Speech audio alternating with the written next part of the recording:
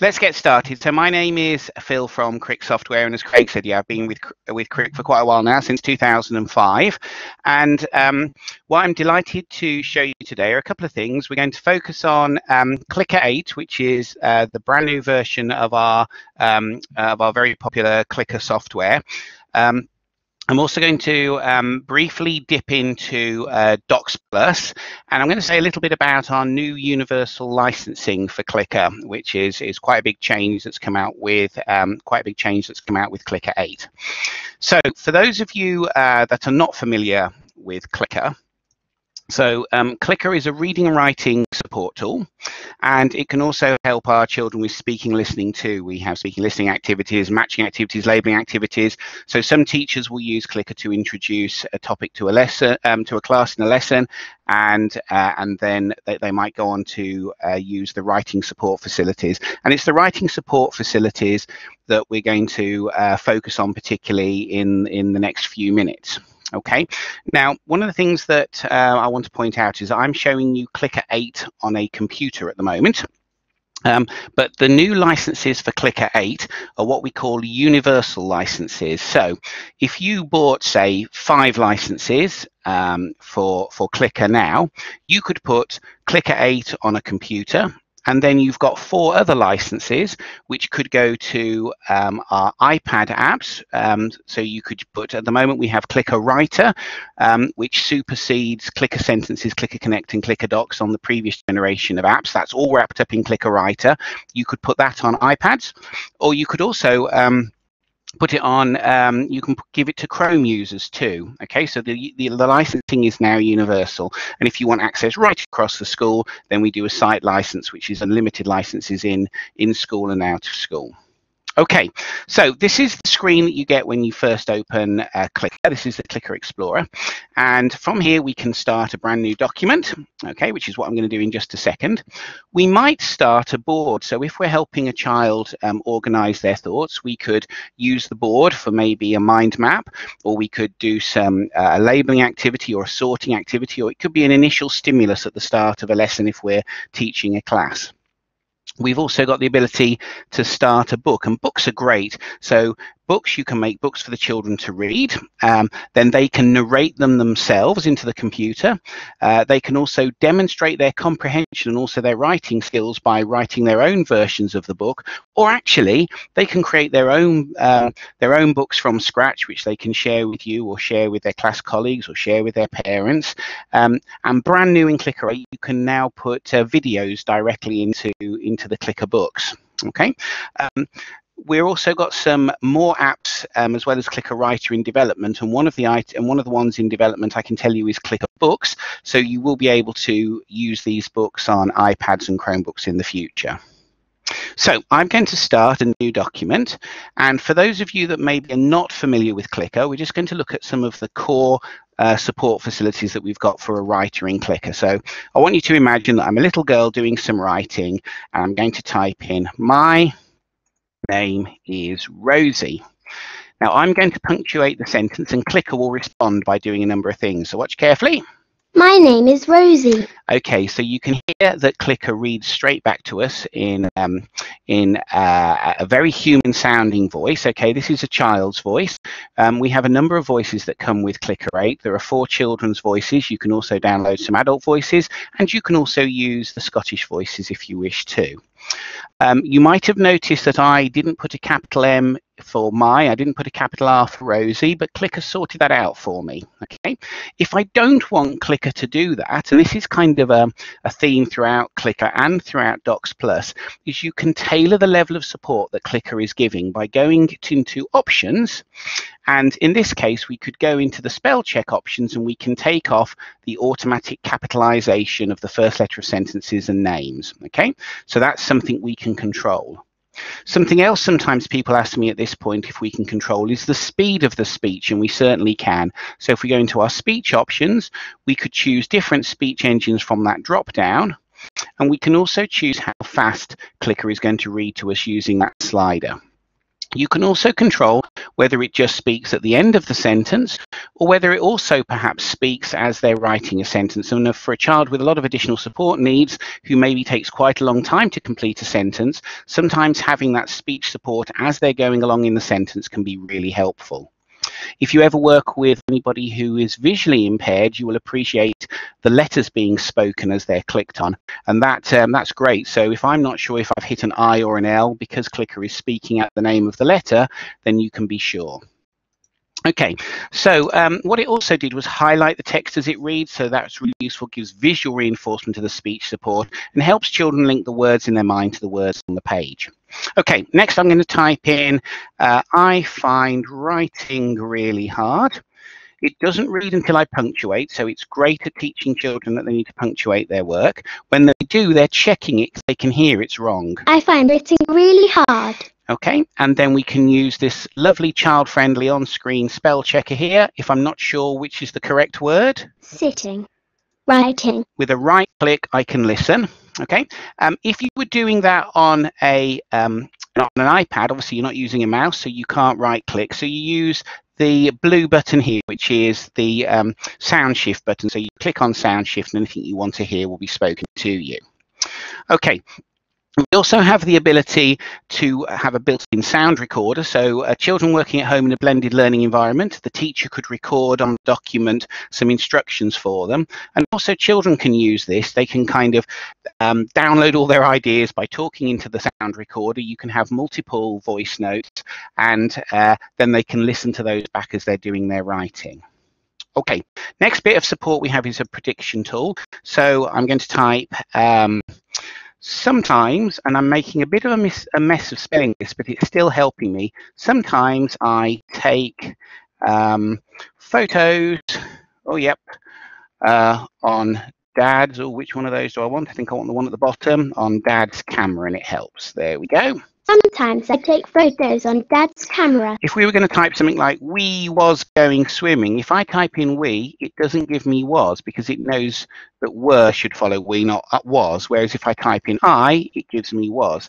So the predictor can help both with spelling and also help with grammar, what word should be coming next. Okay, just want to point this out. I like to build cardboard models. I like to build cardboard models. So this is a sentence that a student with dyslexia might find difficult, lots of D's and B's, O's and A's, and we can make some visual adjustments to Clicker if we wish, and we can store these in these class settings here. We're going to make some visual adjustments to Clicker.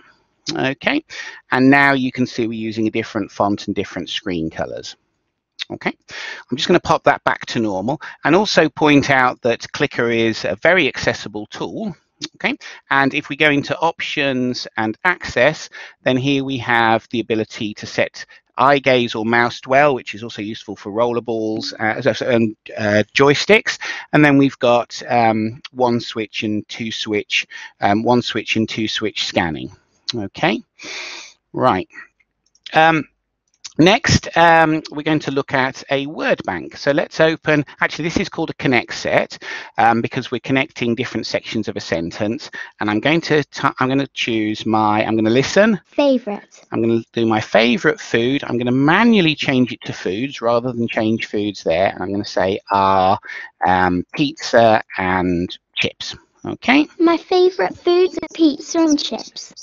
Okay, so we've done some writing, and one of the brand new things in Clicker 8 is that we can now go to analytics and we can see a complete breakdown of exactly how the child managed to achieve that work. So we can use that to see if we're giving the appropriate level of support, how they've achieved the task, what words they've had difficulty on. We can see everything they've put in via the predictor, every time they've used the spell checker, what clicker sets they've used.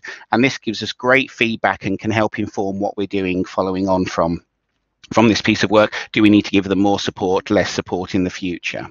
Okay, right, next we're going to have a quick look at something brand new for Clicker 8, and that's Clicker Close. So let's create a close document. So what I've got here is a blank close activity, and I want to make a close activity, and I've got some text here on Egyptians. So I'm going to copy this text and I'm going to paste that into here. and literally we can just do express remove. We'll take out every fifth word, go. And in an instant, we've got a close activity. They can do that interactively on Clicker 8, or you could print that out and use that as a paper-based activity. Okay, next in Clicker, we've massively increased the number of learning grids, and we've included a lot of premium content there. So if in the past you've used things like the Find Out and Write About series, those are all on learning grids now. Planet Wobble's on learning grids, New to English is on learning grids, and there's more and more content going up all the time. In fact, even though we've only had Clicker 8 out since the start of this year, we've already got 2,129 resources up there. I'm going to open a particular resource called Traditional Story Words. Okay, just to show you another new aspect in Clicker 8. So if we're doing some writing, we're doing a traditional story at the moment. Okay, and maybe there's a child that is struggling to access some of that text. What we can do is click on Edit. We're going to make the cells a little bit bigger, and then we've got this magic button here which says Picturize. And when we do that, look at that. It's now automatically put pictures in on all of those cells. So those students that need that bit of extra support, they've got that picture support there for them. You can also use that to help with if children are using symbols, you can get things like PCS symbols, symbol sticks, and widget symbols to work with Clicker. So if you've got, you can get those as an add-on to Clicker 8, and then you can use those symbols in there. Okay, so that's a very, very, very quick overview of Clicker 8. So at the moment, I've just looked really at the writing. I've really just looked at the writing aspect of Clicker 8 there. There are lots of other types of activities. Those three on that screen are all also supported by the apps, but we've got lots of new planning boards. We've got the talking books with the book app coming, and we've also got the speaking, listening activities, matching activities, and other ones like custom sets with labeling and picture banks, etc. Okay, so that's a very quick overview of Clicker 8. Just want to say a couple of things about Docsplus. So Docsplus offers many of the same levels of support that Clicker does. It's less pictorial, and it hasn't really got the sort of speaking and listening side, but it has got all the same sort of writing support. So we've got the voice note facility, we've got the predictor. The default voice is for Docsplus, because it's aimed more at secondary pupils, tends to be the adult voices, but you can download the child's voices for it. You have many of the same options in terms of accessibility, so you can use it with eye gaze, you can use it with switches, you can change the screen colors, you can enlarge the screen. There's lots of visual accommodations you can make, and physical accommodations too. Okay.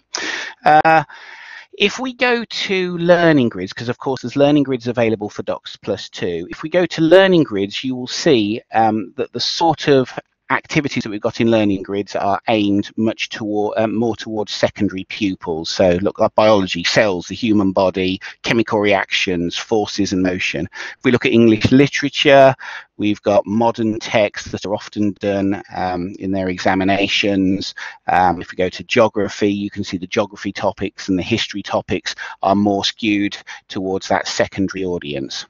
We also have some activities for what we call Workspace, which is like the mind mapping tool that works with Docsplus.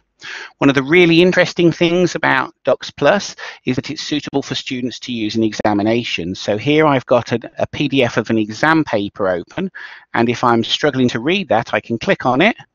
What is the function of the coronary arteries? And it will read that back to me, and I can have that read back to me as many times as I like, which is much better than having an adult sat next to you, and maybe you're feeling embarrassed about asking them to repeatedly read this question over and over again.